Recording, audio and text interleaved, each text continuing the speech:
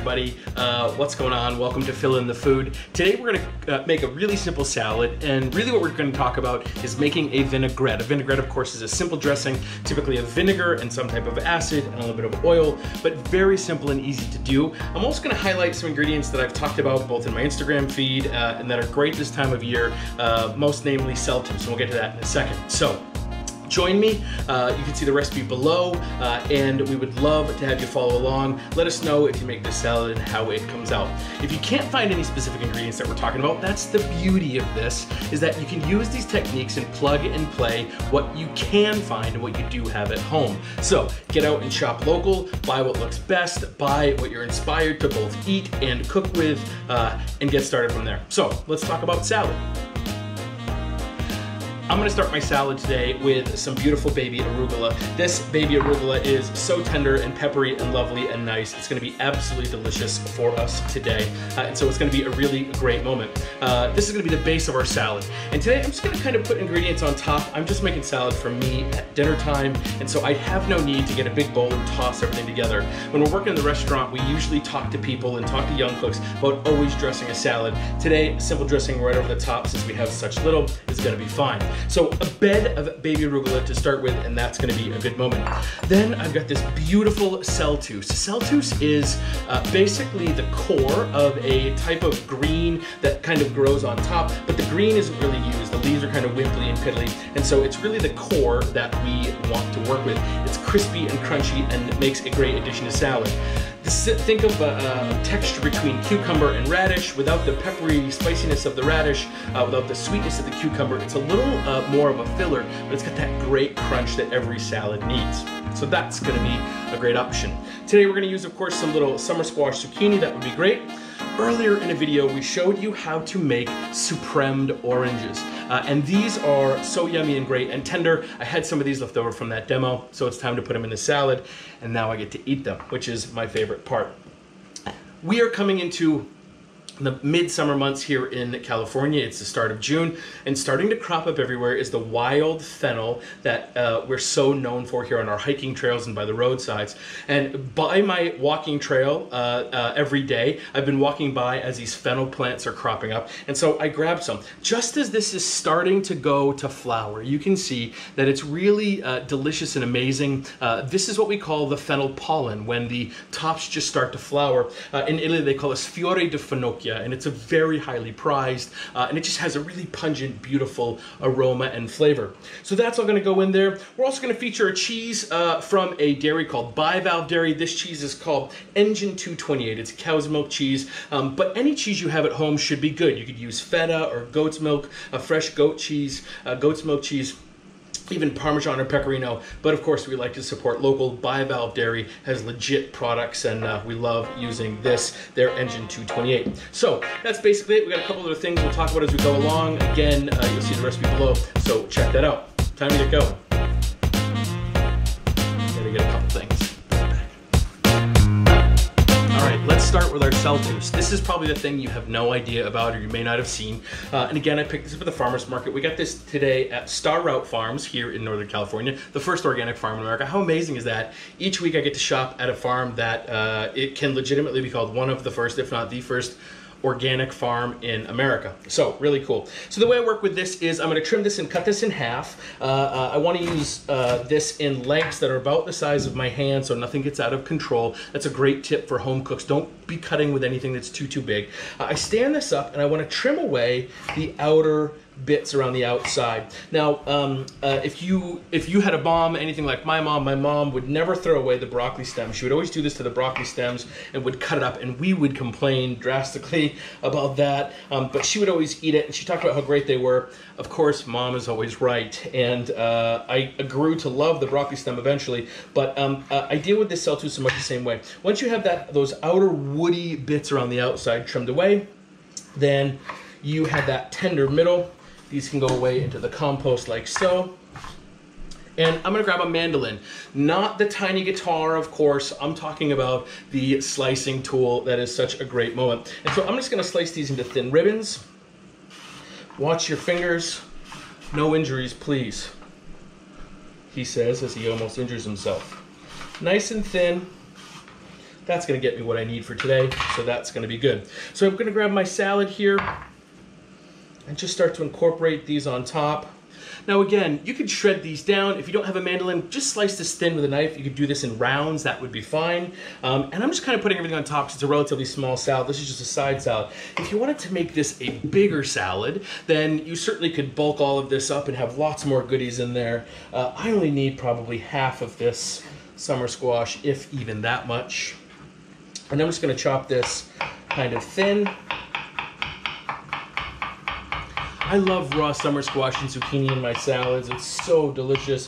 It just, again, provides that little bit of sweetness. And when you have a salad like this that already has a couple of nice flavorful ingredients, the cheese, we're gonna do some of that citrus in there, then you don't have to have so many big, full flavored ingredients going into the salad.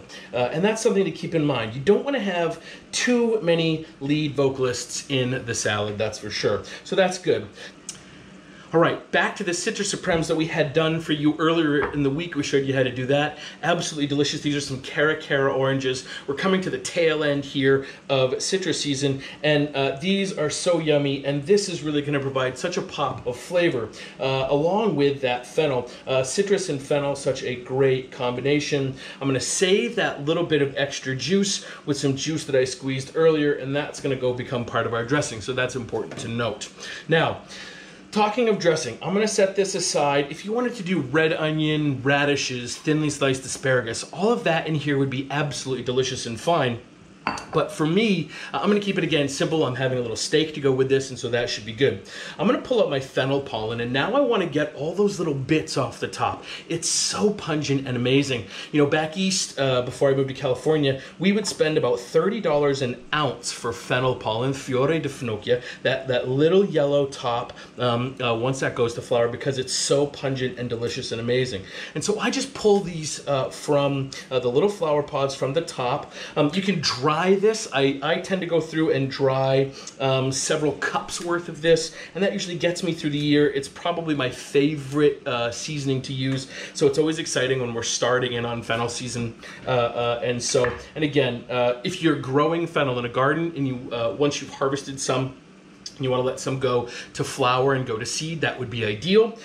If you're here in the Northwest or in the Central West, I don't know what they call it. I live in Northern California. If you're somewhere around there and there's wild fennel growing, harvest the fennel pollen and it's gonna be delicious. I'll just run through this quickly with my knife since this is fresh. If this was dried, of course, this would be a little bit more crumbly, but it is pretty fresh. And that's a pretty good amount. This stuff is really, really pungent, so I probably won't need all of that. Okay, let's make a dressing. In a bowl, you could do. That would be fine with a whisk. But I'm gonna make this a little bit more simple today. When I'm making a small amount of dressing at home, I just use a jar. I'm a single guy. I live by myself. Tell your friends. And so we keep it simple. So here we go. Let's make some dressing. I start with my jar. I go in with my orange juice from earlier. This was left over from making my segments earlier today and isn't necessarily needed, but I like the flavor profile to reinforce the oranges that I've put into my salad. That orange juice is a little bit sweet though, so I'm gonna add a little bit of rice wine vinegar. This is seasoned rice wine vinegar. It has a little bit of sugar, has a little bit of extra salt added to it. And so that's gonna be yummy. I wanna make an emulsified vinaigrette. And what that means is you've always heard your whole life that oil and water don't mix, right? Well, with a vinaigrette, we wanna get them to mix. We wanna emulsify them. Eventually though, they will separate. Think of Italian dressing in the grocery store. It separates into layers. And that's because that water and oil eventually realize they don't mix and they break apart. Unless we add an emulsifier, in this case, a little Dijon mustard. Dijon mustard has a compound called lecithin in it. And lecithin has one little arm that grabs onto the water components and one little arm that grabs onto the oil components, and it grabs them both and it doesn't ever let go. And so, a couple of drops of that. Now, I don't want this to be a mustard vinaigrette. I don't love the flavor of mustard in my dressings usually, so I'm just gonna add the smallest amount, a half a teaspoon maybe, and so just a little bit. And if you don't wanna add any mustard or you don't have it, it's okay. Just know that you're gonna have to whisk and shake your dressing right before adding it, otherwise it's not gonna be emulsified. You're either gonna get the oil layer or the vinegar layer, or the acid layer rather. and not a good mixture of both. So that's why I like to add the mustard. It helps. Now, I also want to make sure that I add my salt into my acid, and that is because salt is water soluble, not oil soluble. And that means that if I add it once the oil's been in there, it's not going to dissolve quite as well. So I always add my salt, in this case kosher salt as always for me, into my acid. Let's get a bunch of that fennel in there as well. We'll set some aside. I chopped a lot. I don't need quite that much. That's all good. I'm gonna skip pepper because I don't have it close by. Not a problem. Okay, now I need a little bit of oil to make my vinaigrette. Now for a classic vinaigrette, the classic ratio is 3 parts oil to 1 part acid. But my acid here isn't very strong, and I don't need that quite so oily. If I was using champagne vinegar or red wine vinegar or sherry vinegar, I would probably be closer to that 3 part oil and 1 part acid ratio. And here's where the rubber hits. If you don't like it so acidic, then you can be at that level. But if you have a softer vinegar and you still need it to be balanced, I can go as low as 1 to 1 acid to oil. I'm going to be somewhere around 1 part acid to 1.5 parts oil today, just to make sure that I have a good flavor. The oil is, of course, extra virgin. No men have even walked through that's extra virgin jokes. Never mind. But extra virgin olive oil has a great flavor, and this is going to be awesome. So I'm just going to eyeball this. Again, no need to measure. About 1 to 1.5. That seems about right. I don't know. We're going to taste this, and if it's not good, we'll fix it. It's going to be okay, though. We've only got a couple ingredients. Okay, lid goes on. And we shake. Now again, you could do this in a bowl if you're making a big massive amount or more, or if you wanted to do a little bit more. But for me, I'm just making a little bit for me. And then if I have extra, it's already in the container that I could store it in if I need to. All right, check out our dressing there. See how creamy and cloudy that is? That tells me that we have a great emulsification. We know we reached a proper emulsification with a couple of different variables here. Number one, if we have a mixture that is thicker than the sum of its 2 parts, the oil was thin, the vinegar was thin, in this case our orange juice with rice wine vinegar, that was thin, but when we emulsify them, we get a slightly thickened liquid that is thicker than either of those 2 would be on their own. So that's hint number 1 that we're done. Number 2, that oil was relatively clear, so was our vinegar, and then our orange juice was relatively clear as well, but our liquid here is very opaque. That also tells me that we have reached a good emulsion. So I've got that shaken up, ready to go. I want to give it a taste.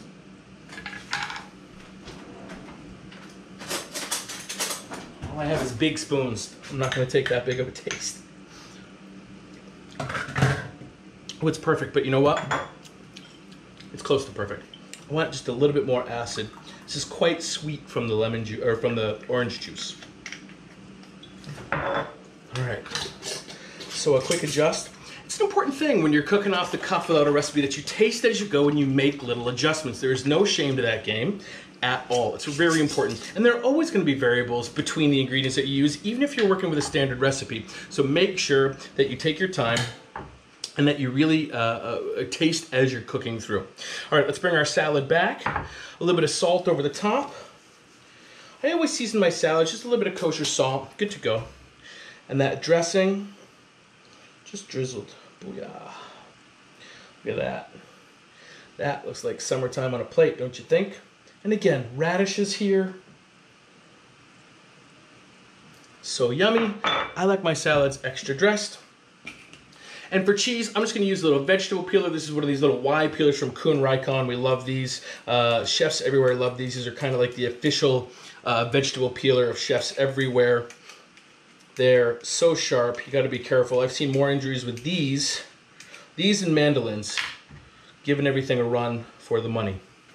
And so, look at that. Isn't that a beautiful salad? It's going to go great with my steak, don't you think? And so, here we have it. A great late summer salad with arugula, a great vinaigrette with wild fennel, rice wine vinegar, that orange juice, citrus supremes, and Celtuce. What a fun vegetable.